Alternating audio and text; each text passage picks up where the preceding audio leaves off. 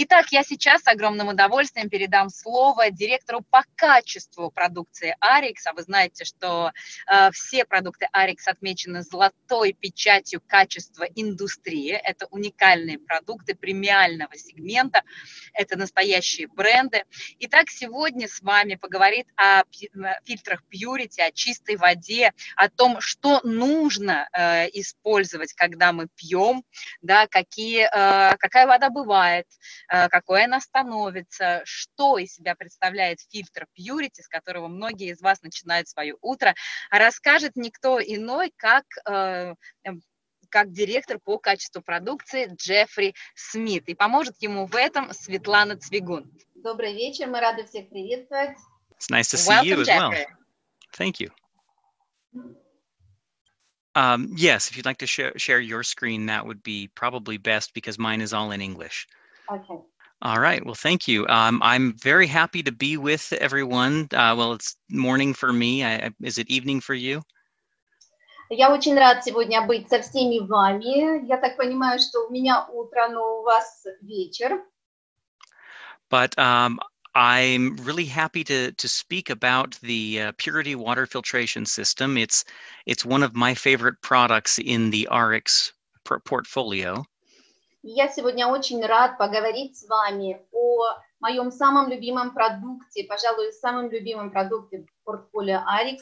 Это наш фильтр для очистки воды Pьюрити.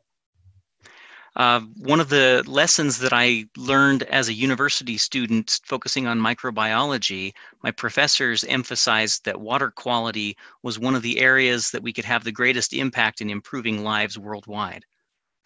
Возвращаясь в те годы, когда я учился в институте и изучал микробиологию, мой профессор всегда говорил о качестве воды. Если мы сможем улучшить качество воды, то мы можем улучшить жизнь многих людей по всему миру. As we can see in the images here on the screen, we see that also accumulating waste is also a major impact that we see in the world. И сейчас на картинке мы с вами видим эти ужасные картинки, какой эффект оказывают выбросы и мусор по всему миру. We also see in the news that more and more that areas increasingly are affected by poor water quality, from pathogenic microorganisms to heavy metals to emerging contaminants such as industrial wastes or pharmaceutical products in water. Все чаще и чаще в прессе появляется информация о загрязнении в том или ином районе патогенными организмами, тяжелыми металлами, новыми обнаруживаемыми веществами. Это такие выбросы с заводов, которые раньше не обнаруживались в воде. So I'm very excited to talk about what the Purity water filtration system is doing for these problems. И я, конечно, с радостью вам сегодня расскажу о том, что система фильтрации воды Pьюрити делает в отношении этих проблем с водой. In fact, when I first learned about Ariix, and one of the reasons I was so excited to come and join Ariix was to be able to work with an amazing product like this, the Purity water filtration system. Когда я первый раз познакомился с компанией Ariix и изучал продукцию Ariix, мне, конечно, было очень интересно прийти в компанию и работать именно с таким вот продуктом, как фильтр для очистки воды Pьюрити. So these slides that are being shared on the screen, as you can see, share a lot of negative information about some of the problems that we face in the world, but I'd like to take some time today and focus on the positive aspects that the Purity water filter shares with the world. Сейчас на экране вы видите, конечно, такие негативные картинки о том, какие все-таки проблемы с водой встречаются в мире, например, вот как здесь, о загрязнении системы питьевой воды. Но я хотела бы сегодня сосредоточиться на позитивных моментах, на том, что действительно фильтр Pьюрити, как же он помогает нам очищать нашу воду.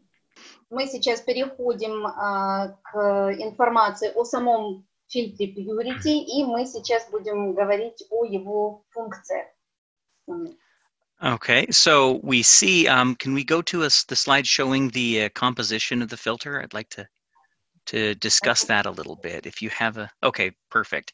So we see here that the filter is composed of, in addition to the outer housing, it actually has a multi-stage process inside the filter. That there is I'm going to get my own filter here because I like to hold things and talk with my hands. But we have inside the house of the housing of the filter, we have the pleated media surrounding a granular matrix. I'll let you translate that one. Сейчас мы будем говорить о строении фильтра. И сейчас на экране вам показан, значит, верхний корпус фильтра и составные части, как бы два этапа фильтрации. И Джеффри вам показал в реальности, то есть он будет показывать какие-то детали на видео, что-то мы будем смотреть на слайдах. И вот этот гофрированный элемент, сейчас мы поговорим о нем. These two stages of filtration are designed to provide the maximum filtration capability in this small, well, relatively small filter. И вот этот вот двухфазный такой, скажем, двухэтапная система очищения, она действительно обеспечивает максимальную очистку воды от загрязняющих компонентов. The pleated media is designed to filter out microbiological contaminants.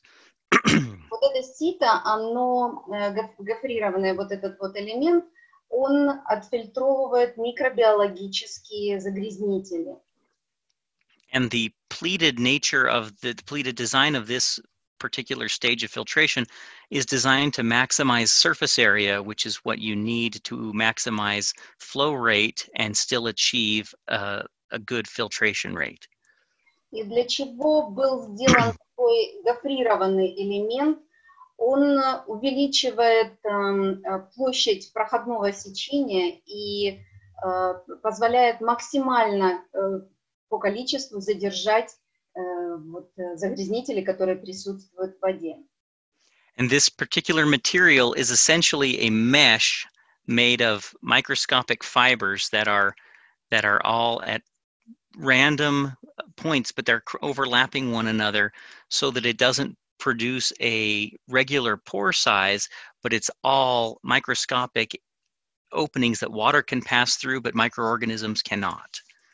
Значит, строение этого гофрированного элемента, оно очень интересное. Оно напоминает собой сито, то есть как бы такую вот сетку, где пересекаются между собой по типу как ткань, да, и вот пересекаются между собой ячейки, но они настолько микроскопичные, что они пропускают воду, но не пропускают микроорганизмы.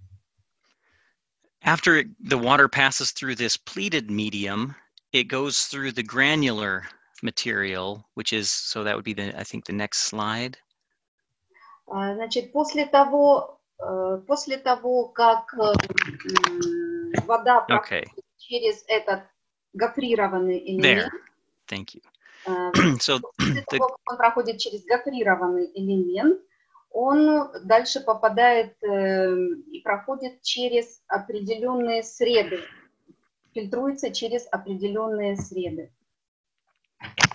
This granular material, excuse me, is a blend of two great filtration materials, activated carbon and zeolite. И вот эта вот гранулированная среда, через которую дальше идет, через этот элемент дальше идет вода, на самом деле этот элемент состоит из двух сред. Это микронизированный циолит и активированный кокосовый уголь. These two different materials work very well together because they have different strengths when it comes to filtration. И вот эти две гранулированные среды, циолит и уголь активированный, они, это две очень сильные среды, и каждая из них хорошо фильтрует загрязняющие вещества. Activated carbon is an excellent material for removing organic compounds, such as we have the volatile organic compounds we'll discuss a little bit later. Also, it is good at removing lead. Вот активированный уголь, он очень хорошо удаляет органические вещества. Например, такие как лосы, это летучие органические соединения, мы о них поговорим чуть дальше. И также очень хорошо активированный уголь убирает свинец. The zeolite is excellent at filtering out mineral contaminants, such as heavy metals and other mineral components, but it'll also remove materials based on size. Значит, циолит, он очень хорошо убирает минеральные компоненты. Например, он очень хорошо задерживает тяжелые металлы и хорошо справляется с какими-то крупными частицами. The zeolite operates on there's two mechanisms of action by which it filters. Size exclusion, because it has such microscopic pores that things will get trapped inside, and ion exchange, where minerals will actually be attracted to the zeolite surface and become stuck there. Циолит, он имеет несколько механизмов действия. Во-первых, это пористое вещество, куда попадают такие большие частицы, и еще у него есть такой механизм, он притягивает к себе включения и задерживает на себе эти включения, которые присутствуют в воде. So now that we've discussed the form and the intended function of the filter, I'd like to discuss a little bit about the manufacturer, our partners that actually help us work with us in the development and manufacture of the filter. Итак, мы с вами посмотрели на функциональность фильтра, а теперь я хочу рассказать вам о производстве, с кем мы работаем и что происходит на производстве, где изготавливаются наши фильтра. This is not part of the presentation. We don't have slides about this, and I don't have any photos right away, but I would like to share that the team that manufactures the filter is based here in Utah. They're local to us. They are water filtration experts. They get excited about water filtration more than just about anything in the world.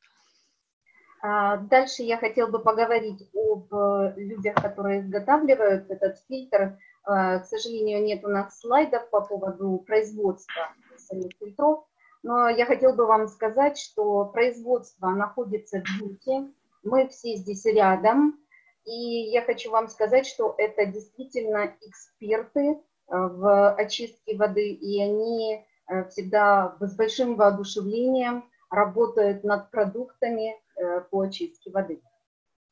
And much like Ariix, they also have a commitment and a goal to bring access to clean water to everyone in the world and also to reduce the environmental impact of that clean water.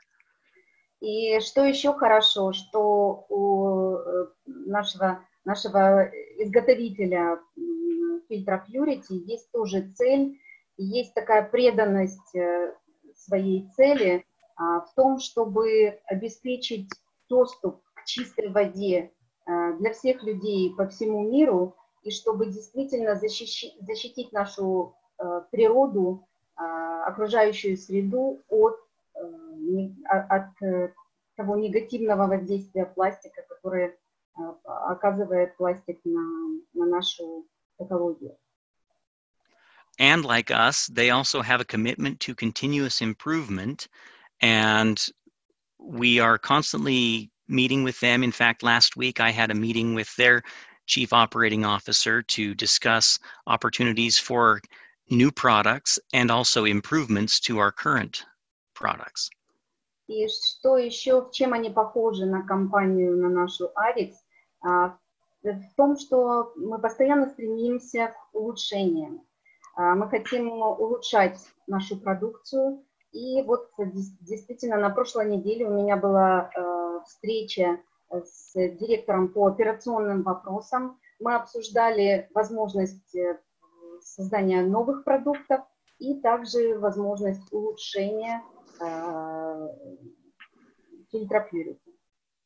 So as soon as we have some updates that we're able to share with you, we will be excited and happy to share those with you. So please keep an eye out for some great improvements coming down the road in the near future. И хочу вам сказать, что будьте всегда на связи, и в скором времени, как только мы получим информацию, мы обязательно вам сообщим. Но я вам хочу сказать, что грядут действительно улучшения, и вы в скором времени об этом узнаете. Оставайтесь на связи. Okay, having discussed the manufacturer, now let's talk a little bit about the capability of the filter, the testing. So this would be, Svetlana, the white paper. I don't know if the presentation, the PowerPoint has the white paper data, but either way. Сейчас Джеффри попросил меня включить, мы продолжим сейчас разговор об тестировании наших фильтров. И у меня есть документ на русском, который меня просит показать. Это белые страницы по Пьюрити. Вы, наверное, видели их на сайте или в библиотеке X-офиса. Скажите, как видно на экране? So if we look at the white paper showing the summary of the testing data demonstrating the capability of the filter, we focus on the areas we discussed previously of microbiological and chemical contaminants. And the chemical contaminants are broken further into, well, each are broken into three areas: microbiological into bacteria, viruses, and protozoans, which would be our waterborne pathogenic organisms, and chemical into inorganic chemicals, organic chemicals, and emerging contaminants, many of which are part of those other two groups, but we treat them as a separate because they are new. Итак, в этом документе белые страницы по Пьюрити идет оценка эффективности фильтров Пьюрити по очистке воды от биологических и химических загрязнителей. Здесь рассказывается о том, как проводилось это исследование, и дальше представлены результаты, насколько фильтр успешно фильтровал микробиологические загрязнители, которые вы видите разбиты на бактерии, вирусы, и представлена информация по их очистке. И дальше от химических загрязнений вы видите также, что очистка производилась от неорганических химических загрязнителей.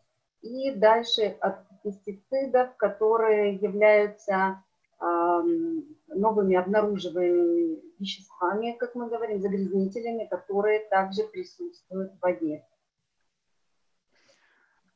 Excuse me. Okay, so we see, if looking at the data that our testing shows for the bacteria filtration, so discussing the microbiological capabilities first, we see that the Purity water filter removed 99.9999%. So that is leaving only effectively 1 out of a million. So that is a very high number of filtration. Итак, вот результаты, которые представлены в таблице, очистка воды от микробиологических загрязнителей. Посмотрите, что от бактерий фильтр отфильтровал средний процент очистки 99,4 после запятой.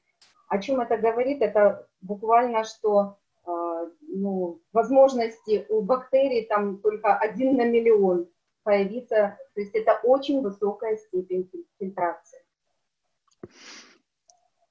The bacterium used for this test is named Raultella terrigena, which is a very good substitute organism for pathogenic microorganisms such as Salmonella or E. coli, and was used. It was used in this case because it is non-pathogenic, whereas the others are known pathogens, and so it was chosen so as not to present a danger to the people testing it.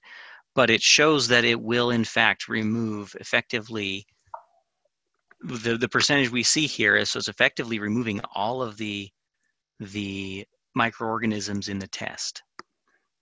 Значит, бактерии, которые использовались для данного исследования, это Rutella terrigena. Это бактерия, которая очень похожа на патогенные бактерии, патогенные микроорганизмы, такие как сальмонелла или E. coli, то есть это кишечная палочка. И действительно они представляют опасность для человека, и степень фильтрации 99,4 после запятой говорит о том, что фильтр эффективно удаляет бактерии из... Значит, ребята, я еще раз покажу вот этот документ, он у нас есть, может кто-то его уже и читал, оценка эффективности фильтров Пьюрити. Я извиняюсь, я думала, что у меня видно на экране это. Вот. И мы говорили как раз вот о степени очистки микробиологических видов. Okay, I've just showed them again. I'm sorry, I had no idea that you don't see this. So That's okay. Logical. And we can go further. Okay, so as we see here, then we see that for a virus, in which a virus called a bacteriophage was used as the model. This is a small virus that attacks bacteria, but is used as a representative for viruses in general. And we see that the Purity filter was able to remove 99.95% of these viruses from the test sample. Значит, во время испытаний в воду добавлялся вирус, это бактериофаг MS2, это хороший такой представитель, его используют при испытаниях по очистке воды. И как мы видим, фильтр отфильтровал 99,95%. We also used a fluorescent microsphere that measured 3.0 microns in diameter to simulate a cryptosporidium, which is a pathogenic protozoan, but to simulate cryptosporidium. And we also demonstrated with the Purity filter a removal of 99.997% of this. And so where these are the same size, then we would see the same filtration with the cryptosporidium as we saw with this particular analog. Сейчас еще в этой таблице мы показали то, что мы используем в испытаниях флуоресцентные микросферы. Они диаметром 3 микрона, и таким образом мы симулируем нахождение в воде криптоспоридиум. Это простейшие организмы, у которых размеры 3 микрометра. И таким образом, когда мы видим, что фильтр справляется и отфильтровывает вот такие микросферы на 3 микрона, то это говорит о том, что и криптоспоридиум они смогут отфильтровать. И вы видите 99,997 после запятой. Это хорошая степень фильтрации. Okay, as small as those microorganisms are, now we're moving into something even smaller. We're looking at chemical elements, molecules, and atoms or ions. And so we're seeing now we're getting to about as small as we can get on planet Earth in our normal interaction with the world. We're looking here at heavy metals and these inorganic chemicals first, and these are all exist as single particles in nature. And so we're we're getting to the smallest particles that we would deal with. И после микроорганизмов мы с вами посмотрели, да, степень фильтрации. Теперь мы переходим еще к более мелким, к атомам и отдельным частичкам неорганических химических загрязнителей, которые встречаются в воде и которые могут присутствовать в воде, и нам нужно проверить, насколько фильтр справляется с ними. And these are where the capability of the granular media is really demonstrated, because the particles are so small, and we look at that, it's very difficult to capture these particular contaminants, these metals, these inorganic contaminants. And so it's where the chemistry of the granular material comes into play. И дальше, когда мы будем говорить о таких вот маленьких уже частичках, вот здесь как раз и будет работать гранулированная среда, которая находится в нашем фильтре, и которая действительно справляется с такими мелкими частицами неорганических химических загрязнителей.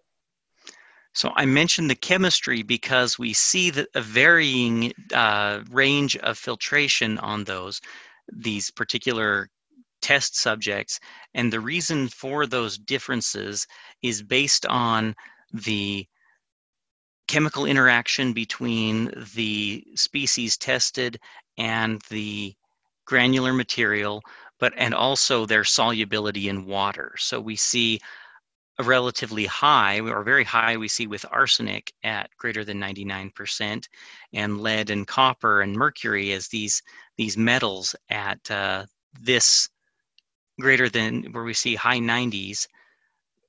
Mm-hmm. But chromium 6 we see slightly lower, and that's because it's a much smaller ion. Итак, почему я говорил о химии, да, что здесь уже выходит на первый план химия, то есть здесь идет взаимодействие наших гранулированных сред, и вы видите, что степень очистки, она отличается, то есть проценты отличаются. Почему? Потому что идет действительно химическое взаимодействие с гранулированными средами, да, и зависит также растворимость тех элементов, которые добавлялись в воду для тестирования. И, допустим, вот мышьяк, свинец, медь, мы видим очень высокую степень очистки. Хром плюс 6 мы видим ниже, потому что это действительно очень-очень маленький ион. Okay. Okay, and even despite the smaller size of chromium-6, we do actually achieve more than half of the quantity is filtered.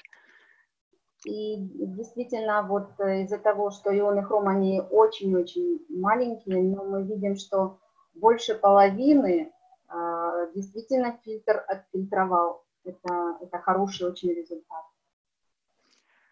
We see also here, although it is a lower rate for the nitrates and the fluoride, the fact that the purity filter is able to remove these because they are such small particles, and they are also very highly soluble in water, which means they're very difficult to filter out, we still achieve a measurable degree of filtration of these two very difficult to remove but ions.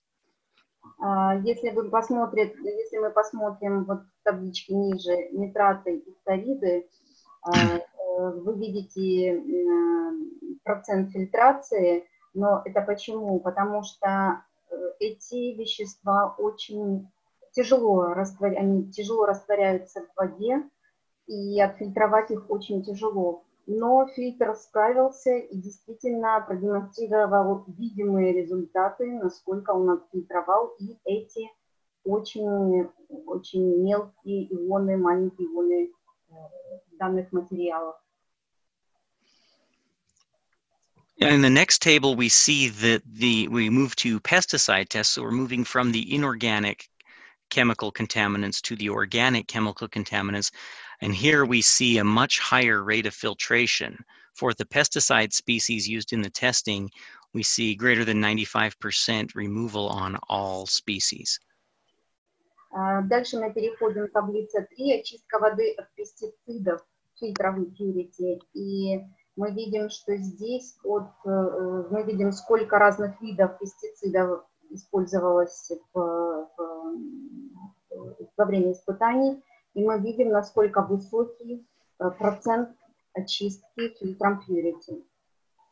The action that removes these compounds is largely due to the activated carbon, which is why we use the blend of both activated carbon and zeolite together, so that we can take advantage of the strengths of each.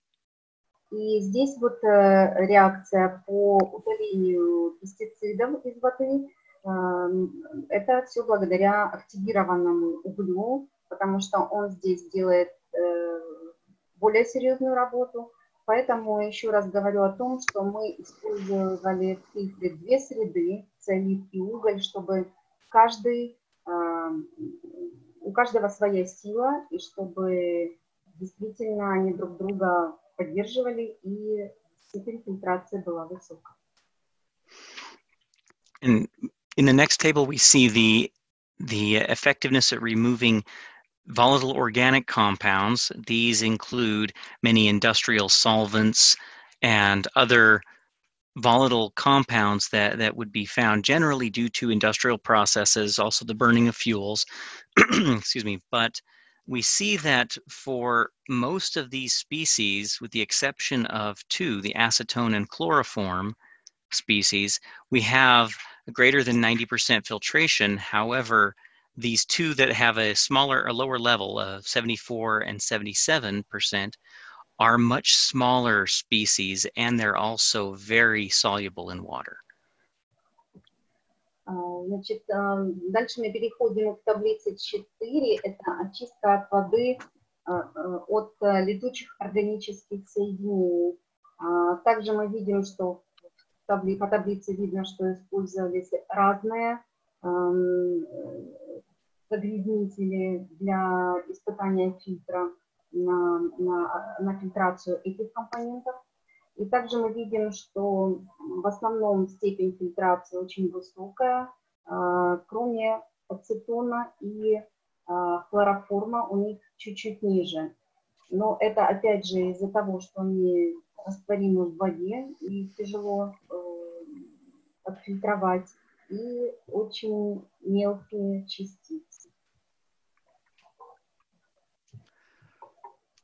And let's move on to the next. So we talked about three types of contaminants. We talked about our chemical contaminants. We talked about inorganic, organic, and then the emerging contaminants, which are generally looked at as industrial byproducts, or we have drugs in the water system. And so here in the next table, we see some of these emerging contaminants that were considered additional chemical tests that we examined. We see free chlorine, which is generally part of industrial processes. Also, bisphenol A, or BPA, which is a plasticizer compound and is thought by many scientists to be a hormone disruptor. And we also looked at an actual hormone, or esterone, and then ibuprofen to use as a representative of a pharmaceutical product in water, as so many pharmaceuticals are now being discovered in wastewater. And we see high degrees of filtration for each of these by the Purity water filter. Okay. Дальше мы говорили уже о том, что фильтр Пьюрити, он справляется с разными видами загрязнителей, органические, неорганические и новые обнаруживаемые загрязнители, куда относятся отходы промышленного производства и также отходы фармацевтических производств. И вот следующая таблица, она дает, мы провели еще специальное исследование, как фильтр Pьюрити фильтрует вот именно от этих новых обнаруживаемых загрязнителей. И мы видим, что свободный хлор очень высокая степень фильтрации, и всех остальных тоже. Бисфенол А, который приравнивается, говорится о том, что он пагубно влияет на наши гормоны, да, и такие как эстрон и ибупрофен, это действительно являются гормонами, на которые мы испытывали степень фильтрации фильтра. И она действительно довольно высокая. Now, Svetlana, do you have in your copy of the white paper, do you have the per and fluoroalkyl substances results? No. Okay, then I will just summarize it and I will send you an updated copy of our test results. We actually commissioned some additional tests for these PFAS, these per and polyfluoroalkyl substances, which are also emerging contaminants. And our testing shows also a high degree of filtration of each of these. So we'll report what the substance is, and then the number of samples that were tested, the lab that we submitted for test. Oh, yes, that is it. Sorry. That's okay. Итак, ребят, мы еще... Меня он спрашивал, есть ли у меня приложение 2019 года. Вот я действительно нашла. Были проведены дополнительные испытания по очистке от пер- и полифлуоралкильных веществ. PFAS они называются. То есть это еще один вид новых обнаруживаемых веществ, которые раньше на них даже никто не тестировал и не проверяли на присутствие в воде. Но Ariix провел в 2019 году дополнительные испытания вот насколько сможет фильтр Пьюрити отфильтровать эти вещества ПЭС, созданные человеком искусственно, и которые используются в промышленных процессах. Okay, sorry, I forgot to have it. So we can see even from this table, there is still, in the majority of samples, there was either complete removal, as in undetectable amounts after, or there was only trace detection of the substance in question. And so the purity filter also, with all of these different emerging contaminants, has shown a high degree of filtration as well. And a lot of these are degrees that we may not encounter, degrees of the levels of each substance that may not be encountered but we've shown that the purity filter is certainly capable of removing them should they be encountered. Итак, в этой таблице представлены те вещества, которые добавлялись в воду, и потом проверялась степень фильтрации, насколько Pьюрити фильтр справляется с этим. Джеффри говорит о том, что, может быть, в такой концентрации и не будут эти компоненты встречаться в воде, но мы провели испытания, чтобы показать, насколько фильтр Pьюрити справляется с очисткой и от таких вновь обнаруживаемых веществ, если они будут обнаружены в воде. И также вот по результатам некоторые после фильтра, некоторые из этих добавленных веществ их вообще не обнаружили, то есть фильтр их отфильтровал полностью. Некоторых были обнаружены просто следы, что тоже говорит о хорошей степени фильтрации. Okay. One other item I'd like to bring up that we did not include in the white paper, but I think we'll have to add it in an updated version, that the filter capacity, we recommend changing the filter every 2 months, and partly that's based on usage and the unknowns as far as contamination in the water is concerned. Go ahead, Svetlana.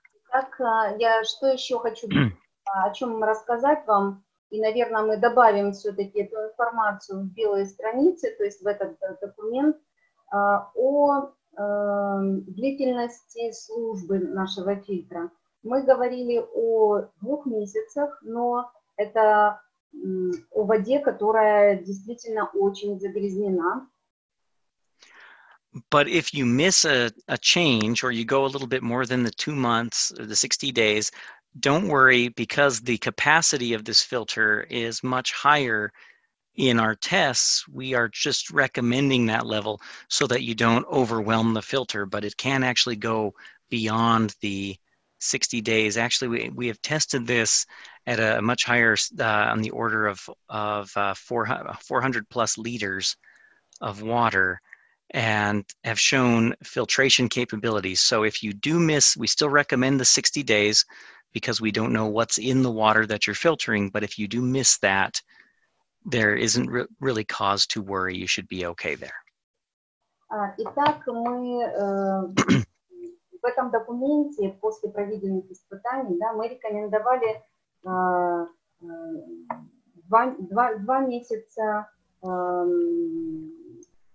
продолжительность службы фильтра, но это при том, что мы не знаем, что в воде, которая фильтрует, то есть при наличии различных веществ, загрязнителей в воде.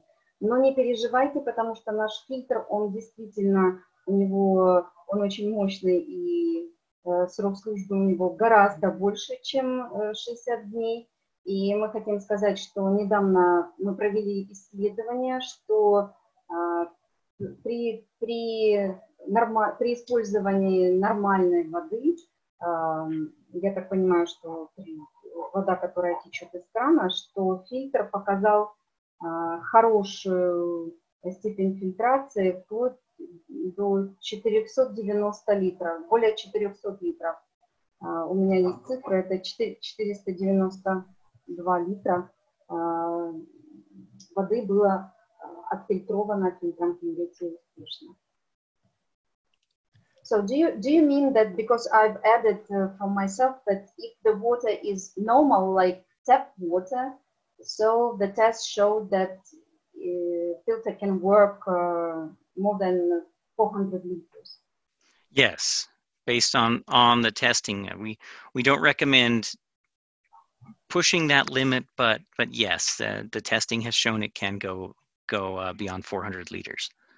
Я задала вопрос Джеффри, что я просто видела этот протокол испытаний, что если действительно вода была хорошего качества, ну вот как из-под крана, что тест показал более 400 литров.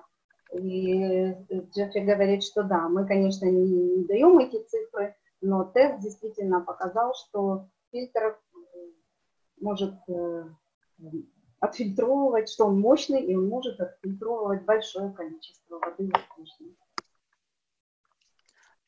And earlier we discussed, we touched on the Ariix environmental commitment, that we want to reduce waste and leave the world better than it was before us. And I'd like to talk a little bit, just briefly, the impact of the Purity filter. И мы с вами затрагивали вопрос о том, что Ariix, мы преданы тому, такой цели, чтобы беречь наш окружающий мир. И я хотела бы с вами поделиться такими цифрами, которые действительно говорят о том, насколько фильтр Purity оказывает большое влияние на окружающую среду. And this is probably the most exciting number of the whole presentation, that since December, or as of December 2019, we have sold 115,600 filters roughly, and that has resulted in the prevention of over 52 million plastic bottles from ending up in our oceans and in landfills. So the Ariix Purity filter has contributed greatly to helping us meet our environmental goals. Мы действительно, по данным на декабрь 2019 года, Ariix продал 115 600 фильтров Purity. И это можно приравнять к тому, что мы освободили океаны и освободили нашу землю от 52 миллионов пластиковых бутылок. Это действительно огромное влияние о том, как с помощью фильтра Pьюрити мы заботимся об окружающей среде. И это цель компании Ariix.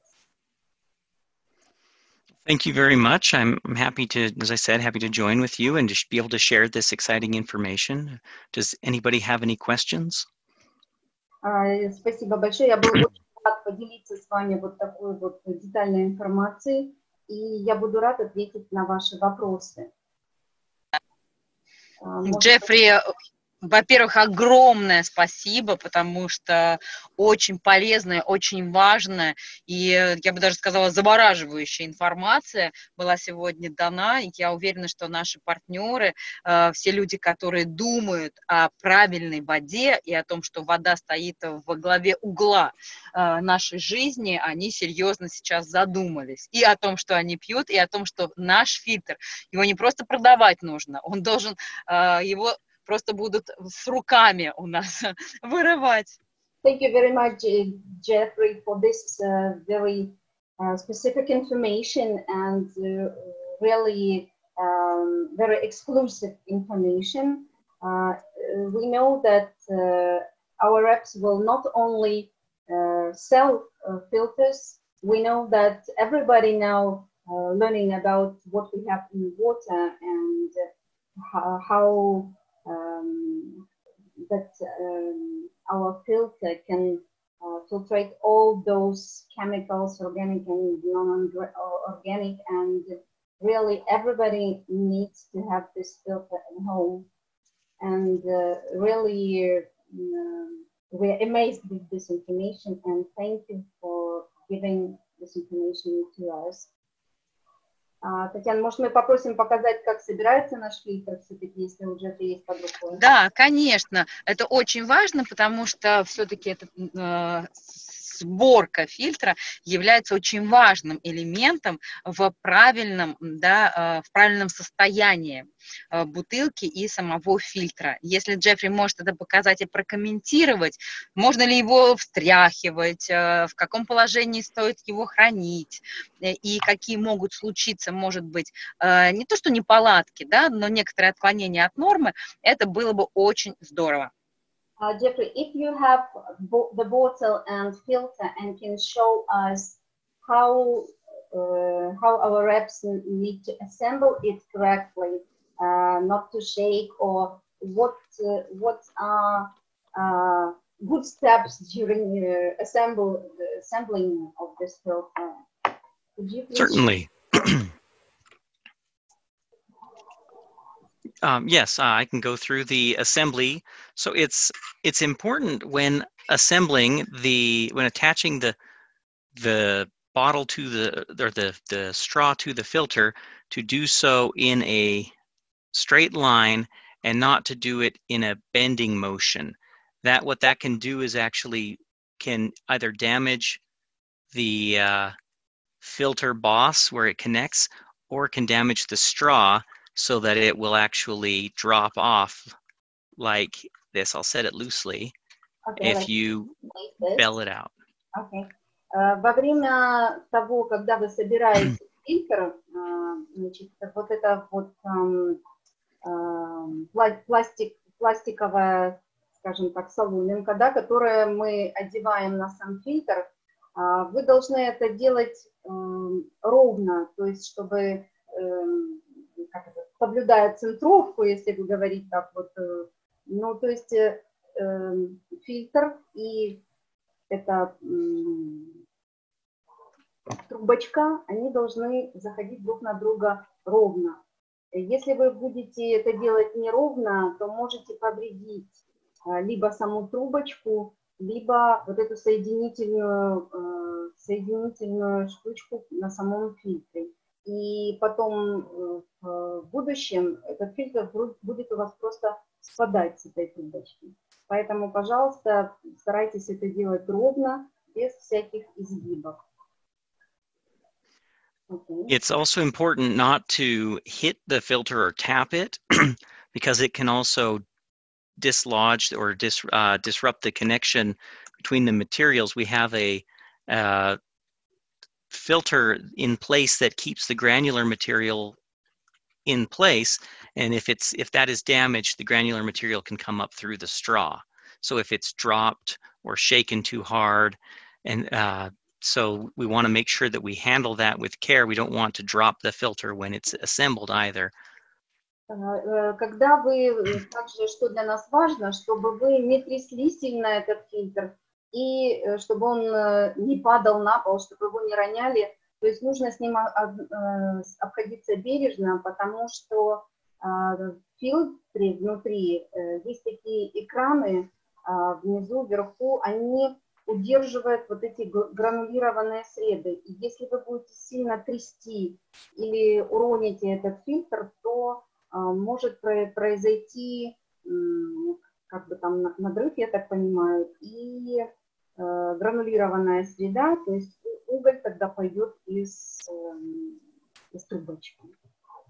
Поэтому бережно относитесь, пожалуйста, к фильтру. On the subject of filter attachment, sometimes it is possible to find a looser than desirable connection here with the straw, but that can be remedied by removing the straw, reversing it, and you'll often find that's a tighter fit because of the compression. Если иногда вы заметили, что в месте, где трубочка соединяется с фильтром, оно немножечко вот разболталось, это соединение, то есть оно не так плотно, и вот кажется, что фильтр у вас может выпасть с трубочки, то это можно легко исправить. Вы можете просто перевернуть эту трубочку, как Джеффри показал, тем концом, который как бы расшатался у вас вверх к крышке, и тогда вы увидите, что тот конец, который был в крышке, вы его поменяли, что он более плотный, и он будет более плотно сидеть на соединении с самим фильтром. Okay. And one other item I think it's important in terms of handling. We talk about assembly. We also want to talk about keeping our filter or keeping our bottles clean. When we change our filter, it's also important to wash our bottle, and very important to wash the lid. Еще хотел бы я поговорить о том, да, что когда вы меняете фильтр на новый, не забывайте, что нужно помыть бутылку и помыть вот этот носик, да, с которого мы пьем, тоже не забывайте его мыть. While the water coming out of the filter is clean, our mouths are not microbiologically, and so especially the mouthpiece is very important to keep clean because we can get buildup of microorganisms in and around the mouthpiece, which ultimately we bring clean water through the filter, passes through the mouthpiece. It doesn't make sense to let this get dirty and then make the water that we drink dirty by passing through a dirty surface. Через фильтр мы пьем чистую воду, да? Но вот этот поильничек, он все-таки соприкасается с нашим ртом, и с микробиологической точки зрения организмы, которые у нас во рту, они могут наседать на вот этот вот поильничек, поэтому не забывайте его промывать, потому что какой смысл, что из фильтра будет течь чистая вода, но поильничек у вас будет уже загрязнен микроорганизмами, и вода уже будет к вам поступать с микроорганизмами. Поэтому не забывайте и, пожалуйста, мойте вот этот вот поильничек тоже, вместе с бутылкой. And the easiest way to clean this is you can take it and actually just disconnect the mouthpiece. Разобрать, отсоединить и хорошенечко вымыть. And then we can get in and clean here and here. Здесь и здесь. And so that's the best way to maintain the filter, the bottle. We change the filter to get clean water, and we clean the bottle and clean the mouthpiece, and everything should work properly from there. Итак, мы меняем фильтр, да, и также мы моем бутылку, и можно вот так разобрать этот поильничек и хорошенечко его вымыть, и тогда действительно с точки зрения обслуживания фильтра у нас будет все в порядке, и у нас будет чистая вода. And that was an excellent point to bring up. Thank you. И спасибо большое, да, это было замечательно, что я смог вам об этом рассказать. Джеффри, спасибо огромное, очень ценная информация. Сейчас читаем отзывы в наших чатах, они разрываются словами благодарности к тебе и к тому подходу, научному подходу к подаче нашего фильтра. Это очень интересно. Конечно же, всего запомнить невозможно. Обязательно в чатах мы вам пришлем как запись этого вебинара, так и наш документ, белые страницы фильтра, чтобы вы могли знать, а также ссылку на ту страницу на веб-сайте компании, где есть этот документ. Джеффри, спасибо огромное. Thank you very much, Jeffrey. It was hard to remember all, but people are writing that this information was amazing, and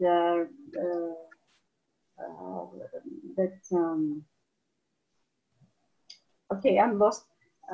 No, it's okay. Everything is fine. Our people is very, very happy to listen you and to know the scientific facts. Tatiana spoke about scientific approach, and I was misled somewhere. So really, it was a good idea to speak about this. And although it was hard to remember, but really, the scientific approach was something interesting and something new to us. Thank you. У нас есть два вопроса. Сейчас первый вопрос, не задерживает ли полезные минералы фильтр, вот как он их пропускает. И второй вопрос, при использовании в самом начале фильтра бывает такая вот, немножечко проходит такая пыль черная, да, маленькие камешки. Как долго они должны выходить? Должны ли они выходить вообще? И что делать, если они достаточно долго и в большом количестве выходят? Okay, Jeffrey, we have two more questions. So what about useful minerals?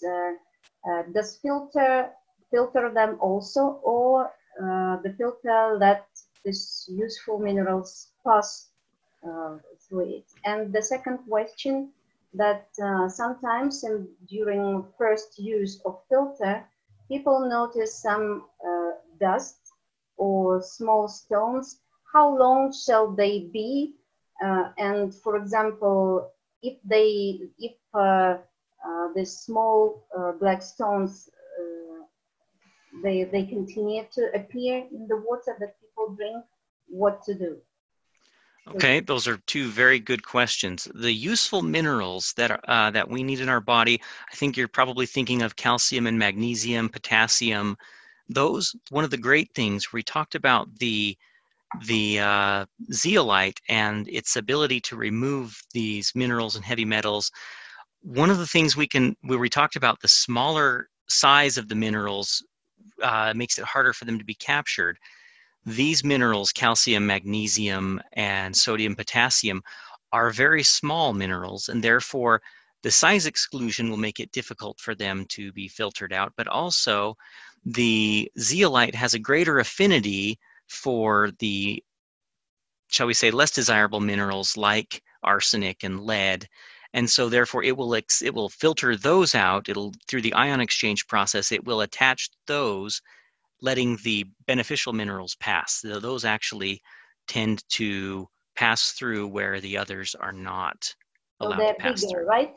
So yes, because they're larger size, and then also there's just a greater chemical affinity for some of these heavier metal elements.